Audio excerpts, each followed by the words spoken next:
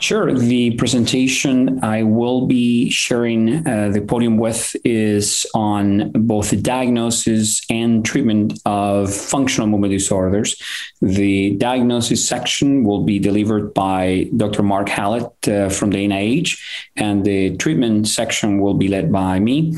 I'll emphasize the advances made in the treatment of functional neurological disorders, and I will make the point that the most important of all of the many therapeutic strategies for these patients comes from the time in which the diagnosis is made and delivered to the patient.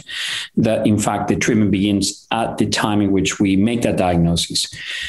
If the diagnosis is made in a manner that emphasizes how it's achieved and what it means, then the patient can understand what this diagnosis means, therefore accept the diagnosis, and then apply dedication to the treatment program.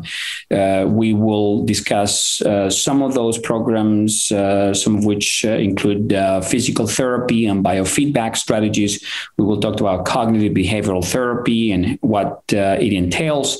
And we'll do a little bit of an overview in the clinical trials that have been conducted and that are ongoing in the field.